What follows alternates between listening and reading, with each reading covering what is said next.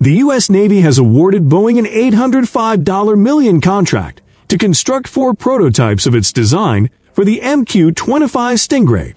The uncrewed, carrier-based tanker aircraft will help extend the range of the Navy's future carrier air wings and keep carriers themselves out of range of coastal defenses.